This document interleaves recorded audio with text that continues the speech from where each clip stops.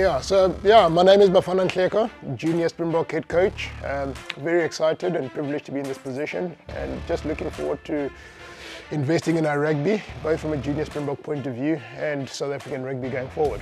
I believe that our game is actually quite balanced in terms of having a good balance between a running and a kicking game. The biggest thing for us is how well we can assess the situation in terms of our position and the weather conditions. And I think our boys are quite geared for that. We have a big physical pack. Our maul is our key focus point.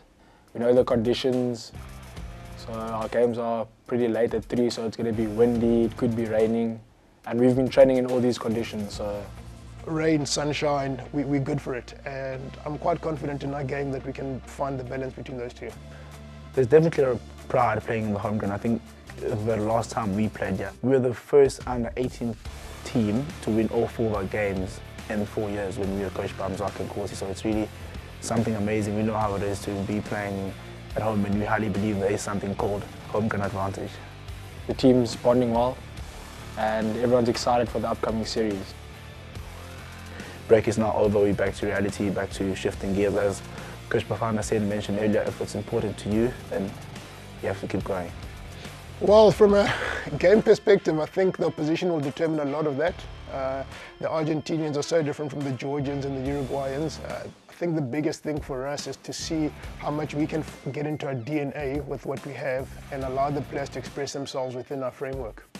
The Georgians are probably one of the best scrummagers in Europe, if not in world rugby, especially at junior level. For us, it wasn't about countering them, but it's important that we also set that foundation to dominate up front. And if we can get that right, we've got a very exciting loose trio, we've got a very exciting back line, and I think if we can get that right, we can then get to playing some good rugby. Yeah, Georgia is going to be also set-piece physical. They run straight and they run hard. They're always dominating the junior Springbok in the scrum, so we stand the chance to actually be the first to dominate the scrum, because they're well known for the scrum. And if you can win that battle, the backs would be scoring tries, but the game's going to be one in front. Uruguay, good at the breakdown from the little that we've seen about them. They're not a team that's going to try out-muscle you, but they're going to try and move the ball a bit, try spoil your ball, try not to really allow you to get into rhythm. And the big thing for us from what we've seen is not to get caught in that trap. I wouldn't say Uruguay is that physical and strong. I would say they're more of a scrappy play, so play the back line, look for loose balls. I don't really know much about them, but I'm sure they'll bring a battle. They can be like the wild card in this tournament, and we can't underestimate them. Argentina. Argentina is quite physical, quite big. They also play their set piece, and they're just passionate. They play for their country and they never give up. They'll play until that last minute. Yeah, Los Pumitas, very good team, very well coached. I think they've got a decent pack as well.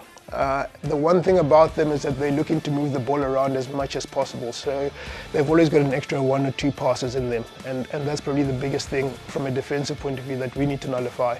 From an attacking point of view, I think there are a few opportunities for us, especially if we start sort of moving them around a bit.